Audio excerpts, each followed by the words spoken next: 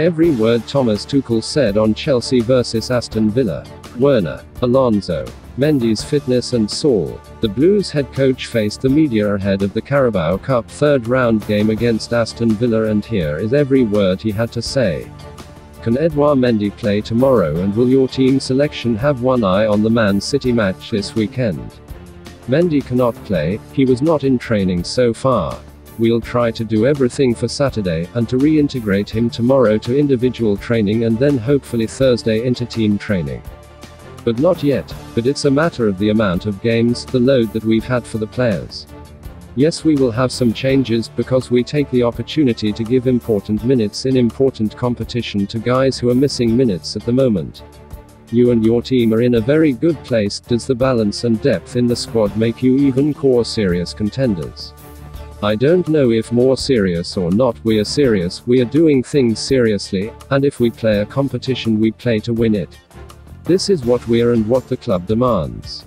This does not change. We are in the moment in a good place because we work hard and we value the opportunities that we have.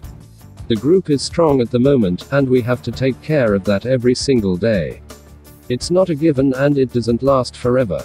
We need to improve, everybody will improve, and we cannot stand still. Preview. Timo Werner on the bench for the last 5 games, how do you see his role in the squad? He can play with Romelu, he did very well at Tottenham. That gave us a clear impression of how dangerous these two can also be together.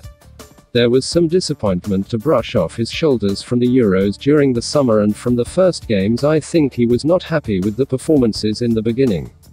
We know that he can be much more dangerous and much more of an attacking threat than he was. But in the last training sessions he's been more relaxed, more fluid in his movements, and showing more confidence.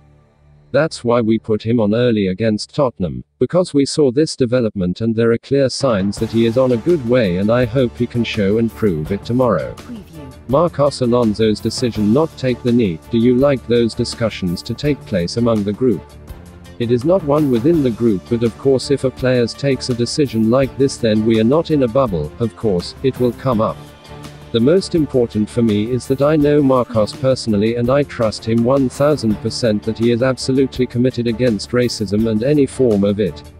There is no question about it. We are all against it. We took the decision together to take the knee. Maybe sometimes it takes an action against a routine to wake up again and have another discussion.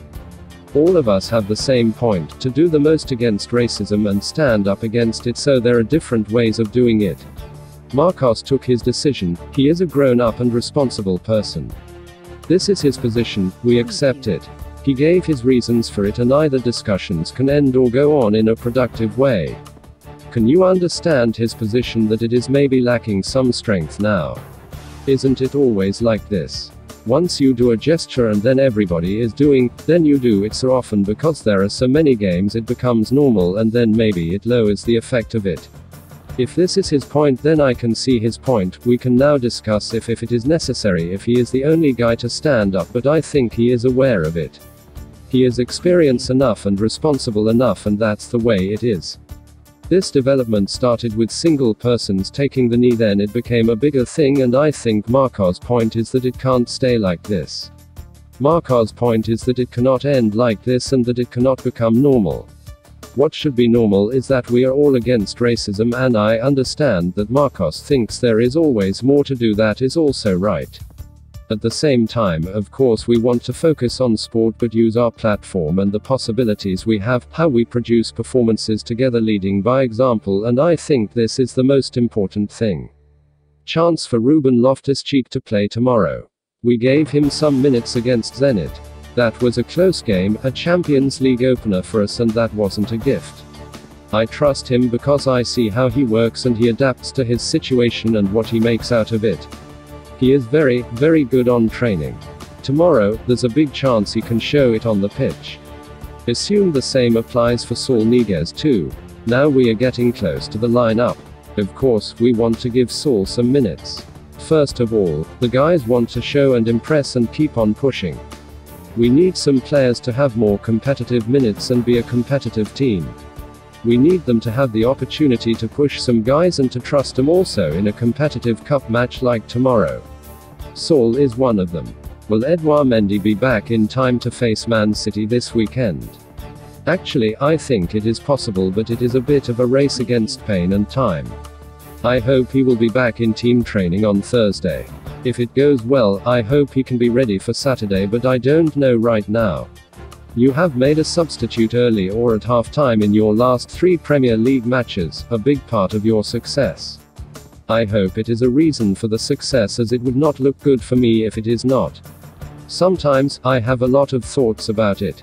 You think if you do it at half-time, or whether there will be developments in the game where you can wait longer.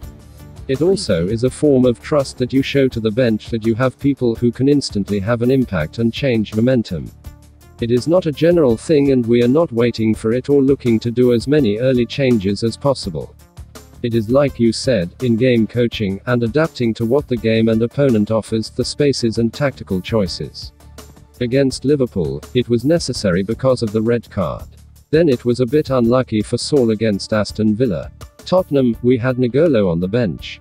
We could have waited, but when you have N'Golo, you want him on the pitch. There are different reasons. It is about whether it is the moment to do it to help the team. We are not shy to make the decisions, but there will be matches where we will make late decisions because we are happy.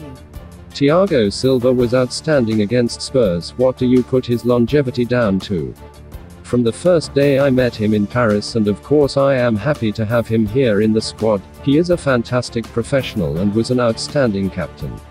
What a fantastic person, and the approach from him to recovery, to live this life as a professional player, is outstanding. What he eats, when he eats, how he recovers, how he trains.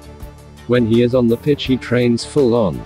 There is no training session where he is trying to hold back. He is one of the most intensive guys in training, physically. He gets better and better with his experience, and to step out of what he knew and of his status in Paris, to step out of this and enter into the hardest competition in Europe at this age shows what a competitor he is. I don't look at age, we just look at performances, and from there we don't care if you are super young or if you are a bit older like Thiago. This does not matter. He is in a very good moment since a long time, and hopefully he can preserve this momentum and his performances, because it was well deserved. He was man of the match. Lukaku was almost willing Werner to score on Sunday. Shows team spirit and how popular Werner is. It shows also how Romelu is. He knows how a striker feels that lacks goals. For me, the most important thing was that Timo was in better positions and we had him in dangerous positions around Romelu. He was not too far out on the pitch and was in and around the box, and he had his chances in the box and the assist, which was well done in the box. This is more important, and more important is how he trains. Not only in pure quality of training but also the attitude. He moves more freely and his decision making has more confidence. Sometimes it needs a bit of time. Sometimes you don't have this one particular reason why things look a bit more easy, but Timo is in this moment. Also, he can push himself and keep this momentum going. Everybody is happy if he can show his skills in front of goal.